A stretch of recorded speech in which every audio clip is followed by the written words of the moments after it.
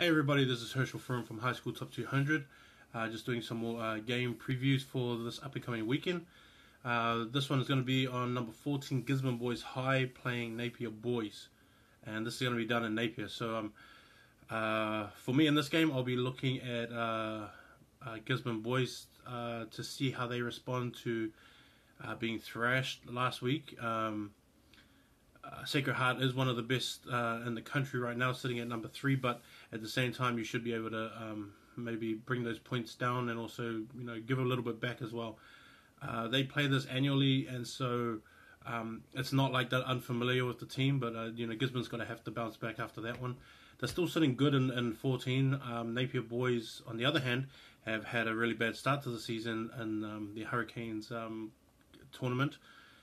Which is a hard tournament. It's not like an easy tournament to go through. It is really hard that you're playing, top teams in the country week after week after week. And so Napier's got to lift themselves up. And coming into the Super 15, it's going to get even worse in terms of games because it's such a hard competition, and the travel is all part of it as well on a weekly basis.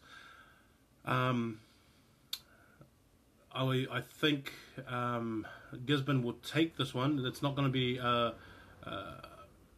big gap in scoring, but I think Gisborne's going to have to take this one and be maybe like a 12-point difference, something like that. Tim Farrell's going to have to lift up his team and maybe rely on the better players and the bigger players like Al Moibosia and even Mitch as well has got to maybe step up, and also help out Sullivan as a young first five, and maybe give him a bit more direction. Levy's there now, coming over from Hastings Boys, and so him and Mitch maybe have to get together and maybe guide the team around the back, the back line around the field a bit more, and be a bit more proactive in terms of attacking the line and giving Sullivan some time to make decisions with the ball.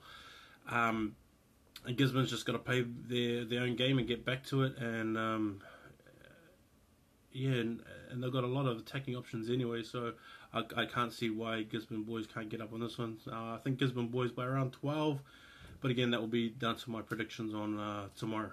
So keep an eye out for that, and that's my preview for this game, and make sure you subscribe to this page and keep sharing this on Facebook, and let's get more people involved and aware that First String Rugby is right at the top of its game.